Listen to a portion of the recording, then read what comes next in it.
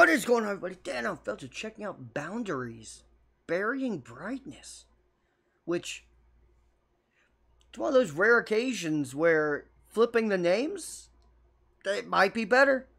A band called Burying Brightness? That's kind of a fucking good band name. It kind of is. Let's check this out. Boundaries. This comes from Joel. Appreciate you, homie. If you guys have any requests, there should be something to click. I always say should, because sometimes, your boy, gets stoned or forgets. Cheers, by the way. And this thumbnail alone, kind of creepy. Like, what is she looking at?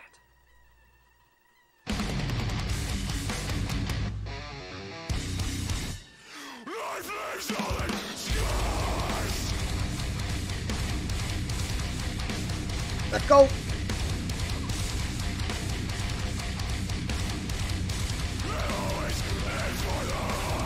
Woo.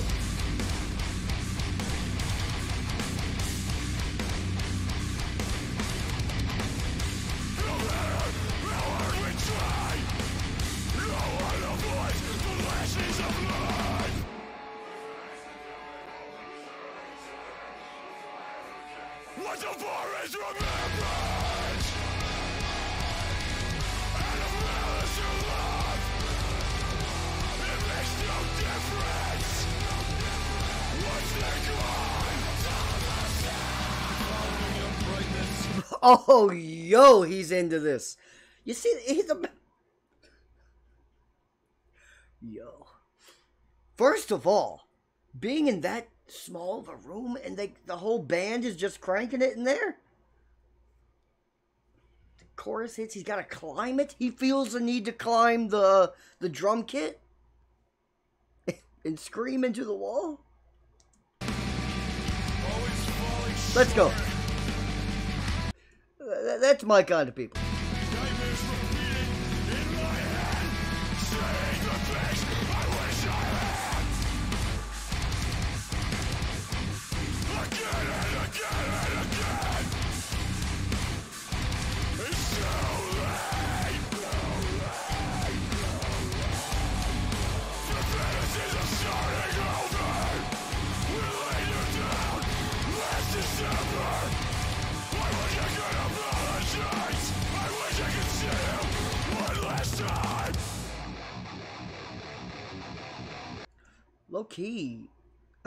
Low key, well written lyrics too. I don't know why. I don't know how to say goodbye. First when I was blind, then again when I was dead. Locked as a way of reminding you, then lock into attach. It was harder even still. First when I was 5, and then when I was 10. It's slowing the bell. The big oblivion is an erasure. It's your funeral. Soon we will all be unremarkable. I was too young to understand. I didn't know what addiction meant. I didn't know you were reaching out. I didn't know that you needed help. God. Our light will melt away like skin to snow. If the time that we spent was all that we had, I hope you know. What part of you will always live in me. I'll never forget you. Why the brightness we buried.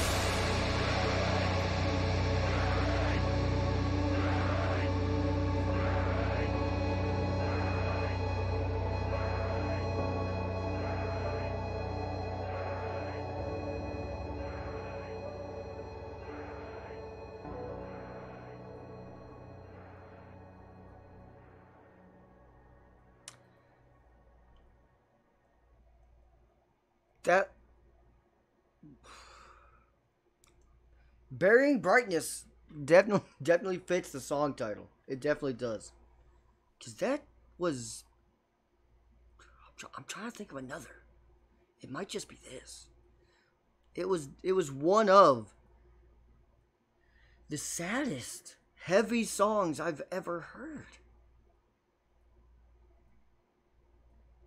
Like every drop they did, it hit hard. I love the depth and the deepness of the sound of the bass.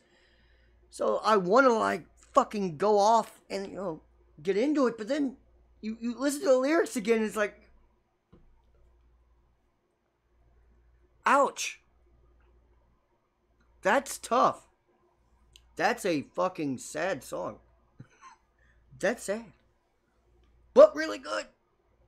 It's just always It's kind of like I won't say perplexing, but kind of to where I kind of want to jam out to it because musically it wants you to, but at the same time the lyrics are like, fuck. I kind of want to sit and listen to it. Yeah. So I'm kind of like torn. I'm torn. While halfway through, I kept like, I could feel a drop coming. I wanted to like fucking go ape shit, but at the same time, I was like, those lyrics are rough. Those are rough. Those are rough. But a goddamn good song overall. The main thing is I didn't expect the writing to be that good. Nicely done. Again, I say it many times. The most underappreciated part of all music is the actual writing. Same with movies.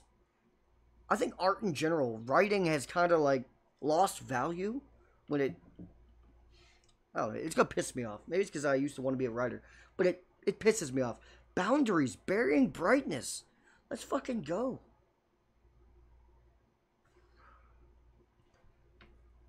Based on the lyrics, though, you still could have switched the title and the band name, and it still work.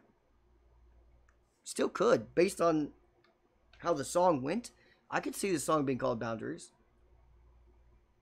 and damn sure the band being called Burying Brightness, because damn, there wasn't a lot of light in this one.